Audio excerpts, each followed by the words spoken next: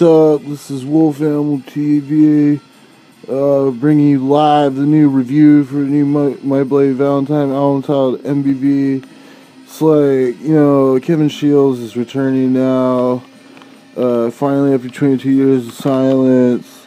Like, they really, put out this new record. It sounds like totally stupid, and it was good. It's been taking forever for them to put it out, and I was already over it 25 years before it came out anyway. So I wasn't even really that interested in it, but I listened to it anyways just because my friends were playing it, and they get all excited about whatever the new fads are. I don't give a shit, but just thought I'd go out